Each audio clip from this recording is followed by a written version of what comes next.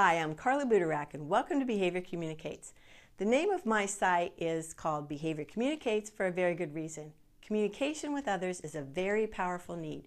Children and adults alike will find a way to communicate their wants and needs, whether it's appropriate or not. It's our jobs as educators and parents to help facilitate that communication. You've heard me sing the praises of using a core vocabulary format so that students can formulate their own expressions, even if it's at the most basic level. For several years now, there have been some apps out there that have embraced the concept of using core vocabulary approach to communication, like the app Touch Chat. It's a wonderful app for communication, but it costs around $300, a price that's often out of reach for families and even out of reach for some schools on a tight budget. Today, I'd like to introduce you to an app that uses the core vocabulary concept for communication, yet it makes it possible for the user to incorporate a huge vocabulary into everyday communication with ease. There's also the keyboard option for more sophisticated language if necessary. The app is called Avaz, A-V-A-Z. There's a free version, and the more advanced version, which is what we are using in our schools, is a little over $100, a fraction of the cost for other programs. So basically, for the price of an iPad and this app, you've got a very powerful voice output device. Take a look. Here's what the icon looks like on your iPad, and it takes you to the home page. You can see on this home page you've got basic things like yes, no, I, you, a few vocabulary words for verbs, and you've got some descriptors here. You even have options for different topics and actions, times, and questions.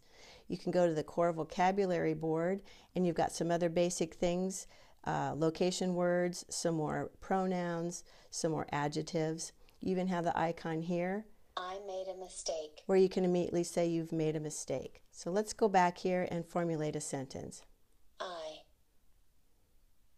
want actions, play. So once they've made their sentence, all they have to do is tap this bar here. I want play. If they don't like that, you can delete everything up there.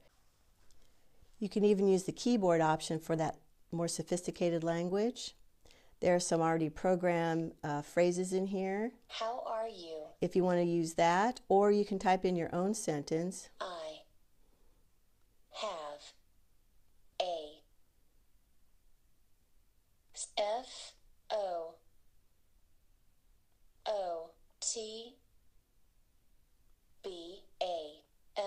You can see there's word prediction up here, so I'm going to go ahead and select that.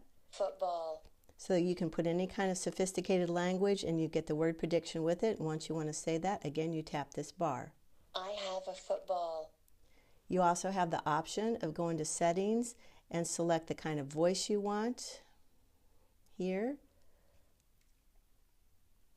Lots of different voices and lots of different languages. You also get an option of selecting your own pictures that you want. You can put pictures in for people and actions, anything that you like. It's an amazing app that I think you should give a try. Thank you so much for joining me here at Behavior Communicates. Just remember, the more we know about how to help the child or the student we love, the better quality of life they will have. If you like this video and you want to be in the know, sign up for Behavior Communicates. You'll automatically get my weekly video and blog, plus other resources that I only share with my subscribers.